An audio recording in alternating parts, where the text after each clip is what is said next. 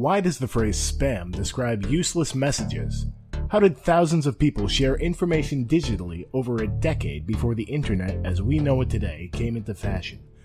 More importantly, what if I told you that the dream of the internet as a free-for-all of communication, collaboration, knowledge, discussion, and stupidity thrived well before we had websites dedicated to it? This was Usenet.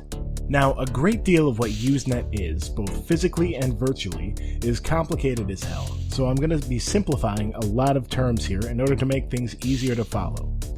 In addition, I simply was not alive in the heyday of Usenet. I'm coming at this purely as a retrospective. It wasn't something I experienced myself. Luckily, for reasons I'll get into later, almost all of Usenet is not only archived, but publicly accessible. Anyway, here's a bit of background. Usenet was the brainchild of Tom Truscott and Jim Ellis, first thought of in 1979 and actualized in 1980. It was, at its core, a piece of software that allowed servers to communicate with each other and was originally established between Duke University and the University of North Carolina at Chapel Hill. Later, it would be expanded to many more institutions. The original software was called A-News and bore little similarity to modern-day internet. There were no graphics, no pictures, just text on a console. Users navigated to news groups, which were organized into areas of discussion for certain topics. These news groups ranged from topics such as science and atheism to video games and Star Trek. Basically, anything discussed on Reddit these days. About a year after its creation, Usenet exceeded A-News' capacity to keep up with the messaging, and B-News, its successor, was created, which lasted many more years. Now, posting on Usenet was a bit like creating a post on an internet forum. You navigated to the news group you wanted to post to, and you put your message out there. To prevent total anarchy, other users would only see your message if they navigated to that news group.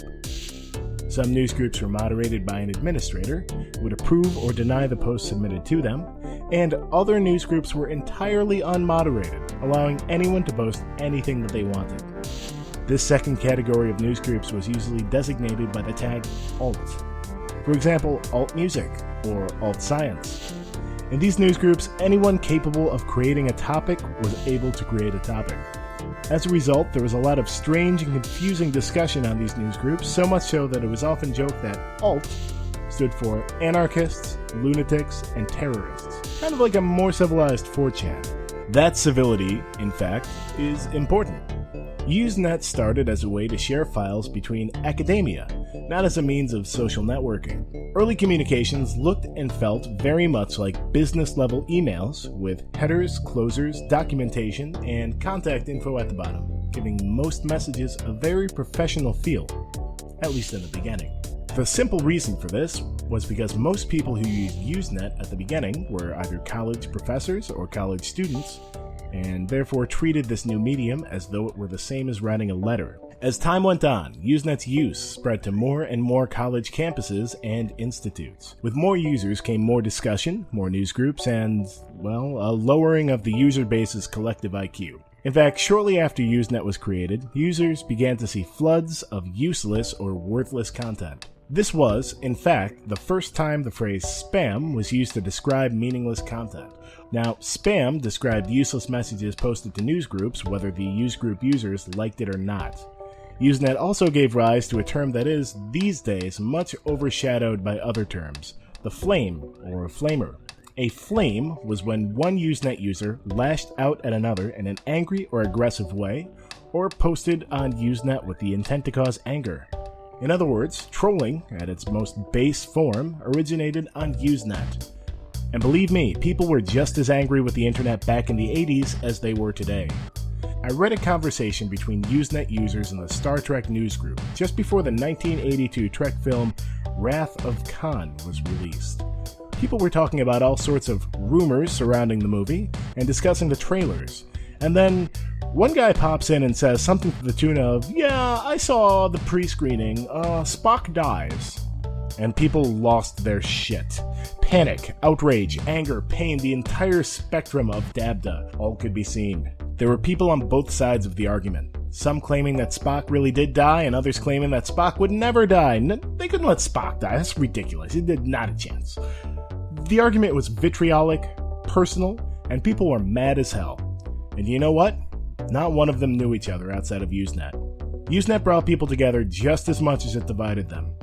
It was the quintessential and original outlet for nerd rage. If you go through the Usenet archives, you too will be able to see the archetype for just about every internet subculture that's around today. The anything goes shock jocks, the defensive and angry nerds arguing about the tiny details in their favorite Transformers episodes, discussion of latest animes, trolls, or as they were called back then, flamers, video game discussion, pop culture news, tech and gadget updates, and, well, the list goes on and on. In truth, by the late 90s, when the internet's popularity exploded, there was already a large and existing user base of geeks from all over the world using the web. So, what happened? Well, in truth, Usenet wasn't all glitz and glamour. There were some major problems with the way that files were stored and transferred. Depending on who ran the server that your newsgroup was located on, your message might stay posted for 7 years before getting wiped. Or it might last a week. Your information was not permanent, not by a long stretch. It was also easy to spoof your console's address to make yourself sound like someone you're not. Suddenly, anyone could be a professor at Yale and without leaving high school. Incredible. No one would ever do that today, I'm sure. The biggest problem, by far, was ease of use. Or more to the point, the lack thereof. Usenet was not an easy system for the average person to work their head around, especially back in those days when computer use was not a required skill for most workplace environments. And then the web happened, with its pictures and buttons and mouse usage, and suddenly everyone could go on the web. You didn't need to know programming.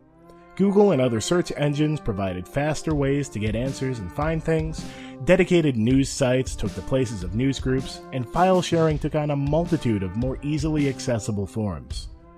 Usenet still exists today, but the days of conversation, discussion, and news are over. These days, Usenet exists as a file-sharing alternative to P2P and torrent networks, with most, if not all, Usenet servers requiring a subscription to access. Even worse, thanks to certain unsavory individuals using Usenet as a way to distribute illegal material, Usenet's functionality has started being dropped by some ISPs entirely, all the way back in the early 2000s.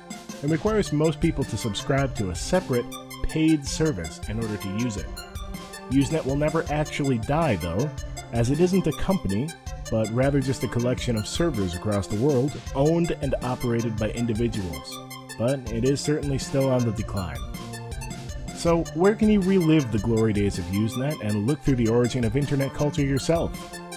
Surprisingly, Google. In 2001, Google acquired a large archive of Usenet messages from another company called Deja News and created Google Groups. Google Groups is basically Usenet with a GUI. It's not a great interface, but at least it has one. Users can log into the site or contribute via email to Usenet groups or start new threads of their own, kind of like the world's most chaotic and decentralized internet forum. Or if you want to get a bit closer to the old school experience, try going to telehack.org. Telehack is a game that replicates what hacking was like back in the 80s, but they also have a sizable Usenet archive on their site, which you can access by entering Usenet into their console. This will give you a selection of random Usenet messages from any random particular period of time. It's near impossible, via this method, to follow any one particular conversation, but it's a fantastic way of getting a feel for Usenet that simply doesn't exist anymore. It's also accessible by Telnet if you like doing things the hard way. So, that's what happened to Usenet. It's an interesting part of history, often pushed aside by its big brother, the modern internet, but in a strange way, I find it kind of intriguing.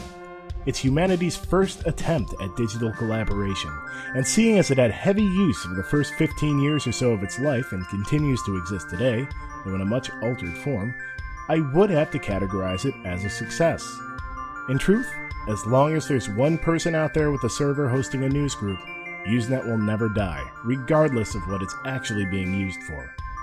Usenet is dead. Long live Usenet.